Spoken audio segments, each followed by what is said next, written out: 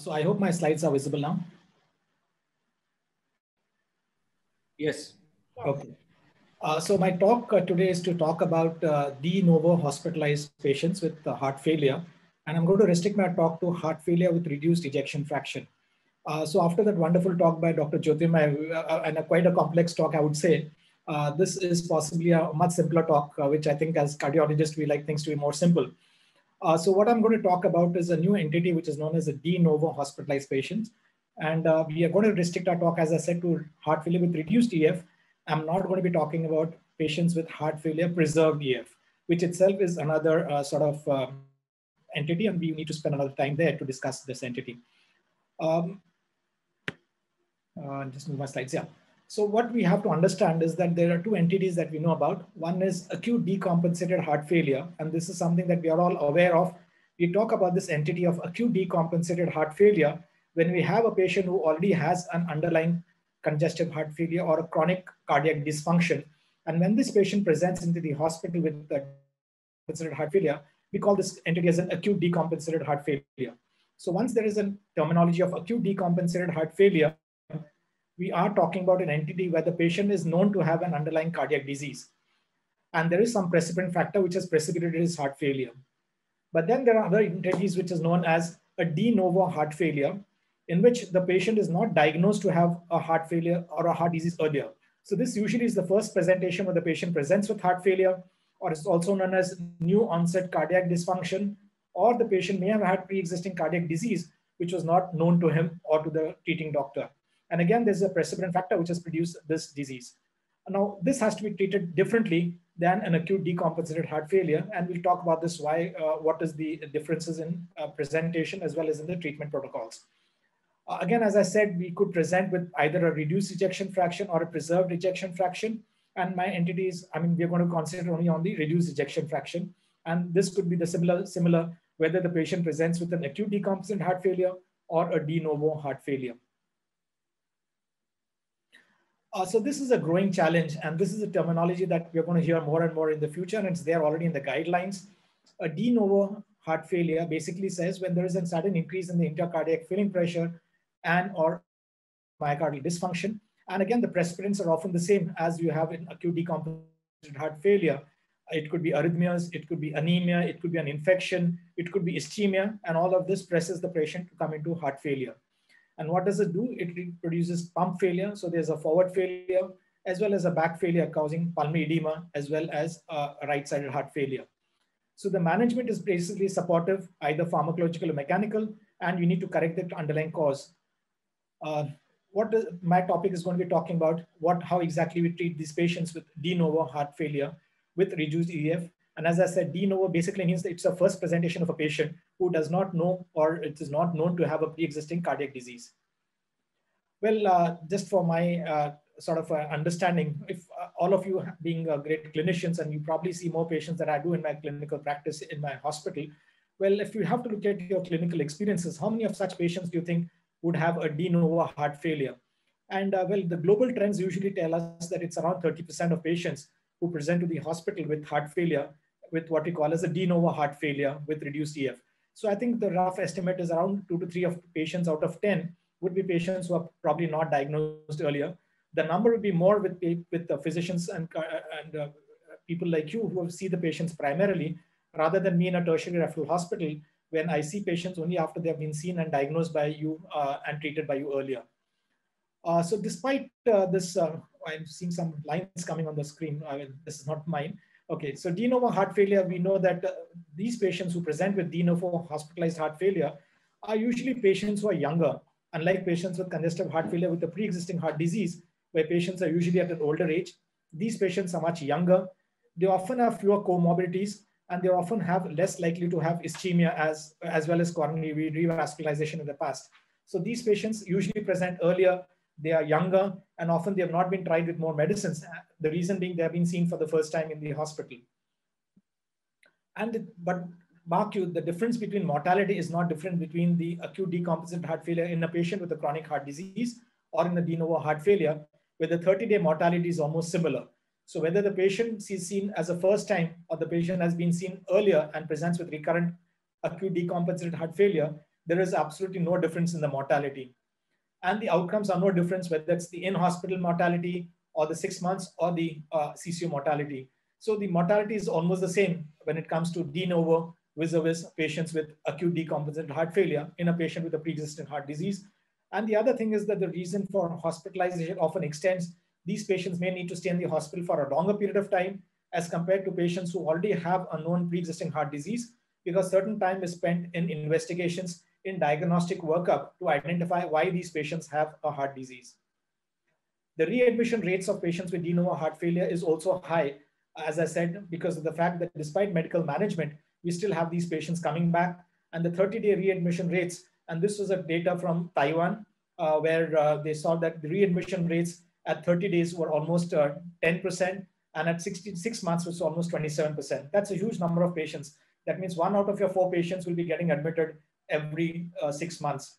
So that's a huge number of patients, especially after they've been on good medical management. So they've been with beta blockers, they're on ACE inhibitors, but they still keep coming back with heart failure.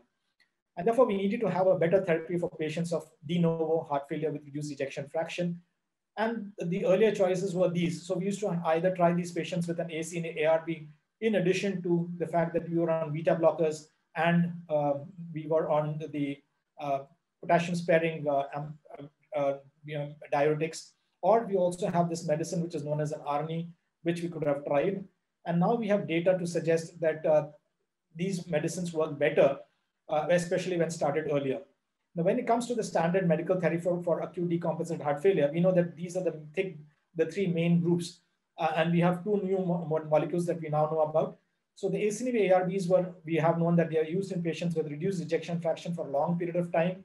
But unfortunately, we don't know how early to start these medicines. And the benefit of starting them early is really not known. So there's been no trial which has been done to see whether you start early or you start late, that is in hospital or out of hospital, whether there is a difference in the outcome benefit when you start an ACE inhibitor or an ARB. And these are the mineralocorticoid receptor antagonists or the potassium sparing diuretics, as we said. Well, there's also limited data to suggest that starting in hospital is probably better as compared to starting late. So there is in-hospital initiation is much better as compared to late initiation. So if you initiate late, this is associated with increase in mortality. And beta blockers, of course, we know that sometimes we are not able to start beta blockers when the patient presents with acute decompensated heart failure, but the intention should be to start beta blockers as early as possible, as early as the patient stabilizes. And often the intention should be to make sure that the patient goes home on a beta blocker once he's medically stable from his heart failure.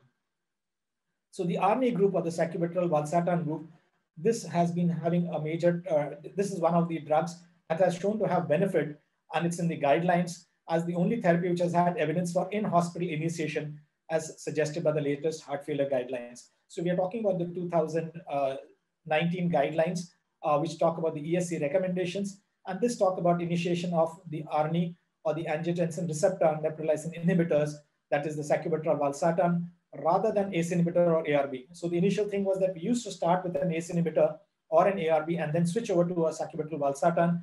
But now the recommendations talk about not giving a trial of ACE inhibitor ARB, but starting with sacubitril valsartan as an initial treatment of choice rather than the ACE inhibitor ARB, because we have enough data to say that as compared to ACE inhibitor, and the paradigm HF trial has shown us that the sacubitril valsartan as compared to another greater benefit in terms of mortality prevention and rehospitalizations. So this is a drug that should be started early in the course of a disease, and that is what the guide.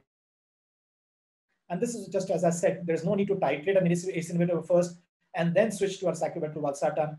We need to switch or start with a sacubitril valsartan directly rather than trying an ACE inhibitor. And this is a trial which has again shown us to be beneficial in this subset of patients. So when we're talking about the de novo hospitalized heart failure reduced ejection fraction, what data do we have? Well, this is a data again which talks about the NT-proBNP level when you use a patient with de novo heart failure or a prior heart failure reduced ejection fraction. Well, in de novo heart failure, as I said, these patients are usually less sick as compared to patients with an acute decompensated heart failure with the previous reduced ejection fraction. These patients are younger, and often they have a better blood pressure. They have renal function that is better preserved as compared to patients who have a prior reduced ejection fraction. And therefore, the benefit is also much greater And there's a significant reduction in the antiprotontic concentrations when you start with this drug earlier in patients with de novo heart failure reduced ejection fraction. Again, it also helps them to keep them out of the hospital earlier. So when you look at randomization at almost 56 days, that's almost a 2 months period, we see that as compared to enalapril, patients who were on ARNI had a much lower incidence of composite endpoints of cardiovascular risk or of rehospitalizations as compared to enalapril. And again, when you look at the recurrence of heart failure hospitalization, this is again the same thing that we talk about.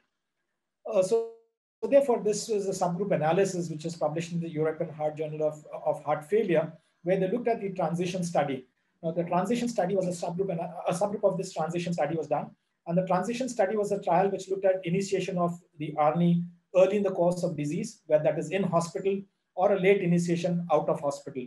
And a subgroup analysis was done to find out that with these patients with newly diagnosed, that is de novo heart failure, which would be better? Should we start with ARNI in the hospital, or should we wait once the patient stabilizes and start with them after they have left the hospital? Well, this is the event rates that were seen.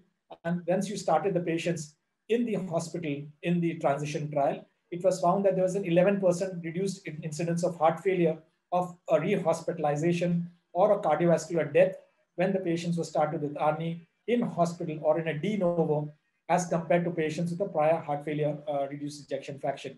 And as I said, this also reduced the in-hospital rates of rehospitalizations as compared to the patients who had a previous reduced ejection fraction. Now, again, when you look at this, when starting sacubitril valsartan, well, is it something that is very revolutionary? Well, we have looked at this data again, and there have been patients who have looked at the initiation of sacubitril valsartan in patients who are ACV, ARB naive. So these patients have not been given an initial trial of ACV or an ARB, and they have been started on sacubitril valsartan as the primary therapy without the initial ACE inhibitor or the ARB initiation. And this is again another study published in the JACC, and we had Ambrosi and Dr. Eugene Braunwald as lead authors. And this was again a recent article published a few months back, which again looked at ACE inhibitor use of ARNI groups based on history of heart failure without the use of renin, angiotensin, aldosterone antagonists. But this was what was found. We had a patient who was an ACE inhibitor or an enalapril earlier. There was a significant reduction with the use of ACE inhibitor ARB, and this was what the paradigm trial has already shown us. But if the patient was not on an ACE inhibitor or an ARB, the benefit was much greater. So this is something that is dramatic. If the patient was on ACE inhibitor ARB, yes, we know that ARNIs work much better as compared